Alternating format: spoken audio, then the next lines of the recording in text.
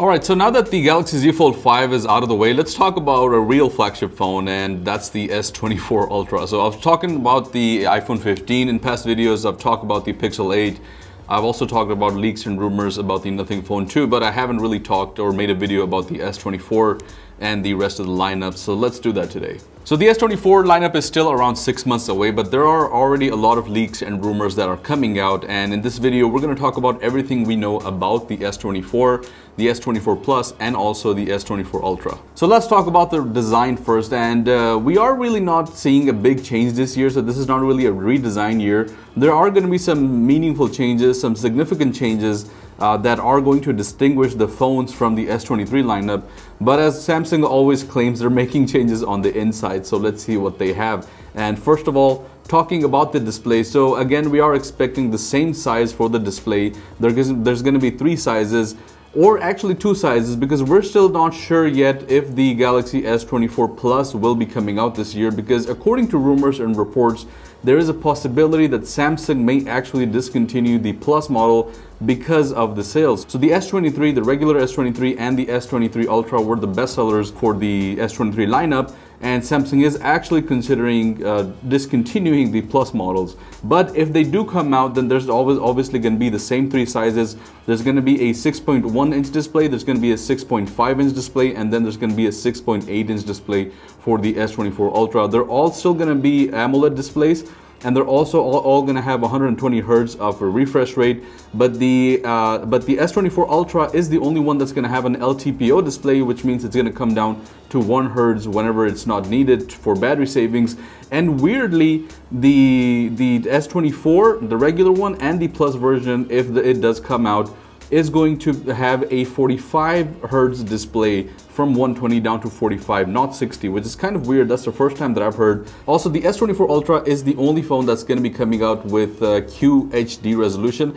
The rest of the lineup is still going to have the same full HD resolution. When it comes to the cameras, that's also a very interesting part, because we are hearing rumors that Samsung is going to adopt a 1-inch sensor. That's right, this is going to be the first phone that's going to come with a 1-inch sensor. And if I'm not wrong, a 1-inch sensor is usually used with the DSLR cameras, or I think that's what we call full frame cameras. I'm not really sure. I actually should know.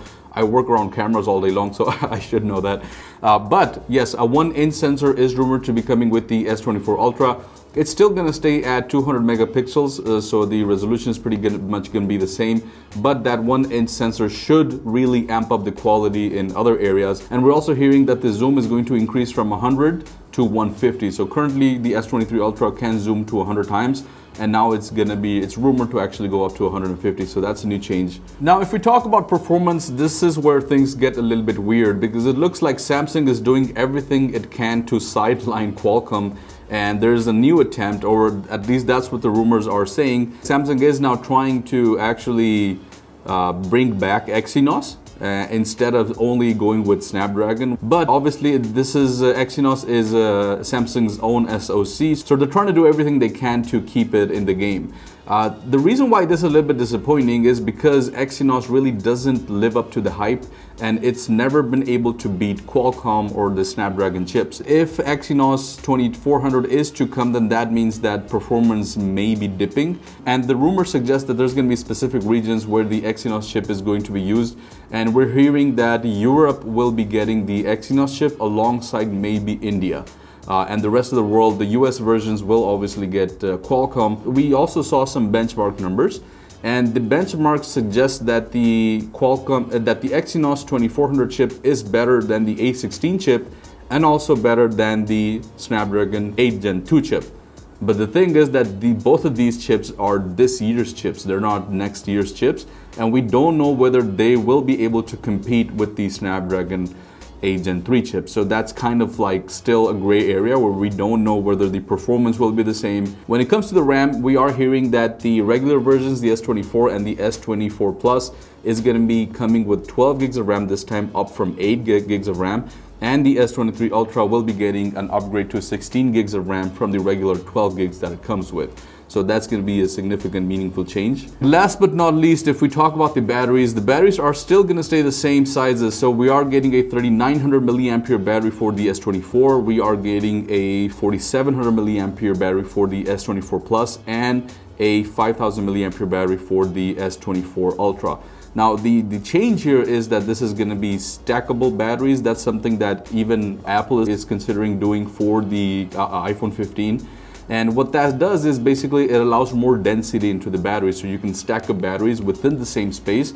So the advantage of that is that you get a better battery, a more lasting battery, and rumors suggest that this will allow around 10% more battery life without actually having to increase the size of it. So battery sizes, milliamperes are still going to stay the same, but the technology that's going to be used for these batteries may be a little bit different, so we may see an improvement on that, and that's always welcome. So yeah guys, that's pretty much it. That's everything that we know so far about the Galaxy S24.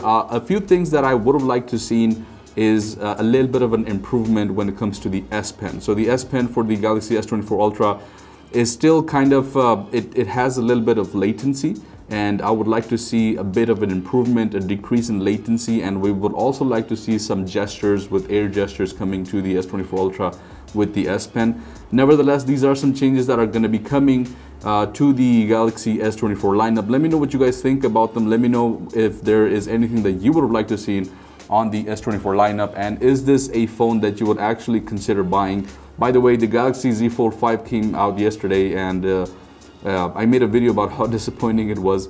And let me know whether you would buy the Galaxy Z Fold 5, or would you go for something like the S24 Ultra. Thank you so much for watching, and I'll see you guys in the next one. Peace out.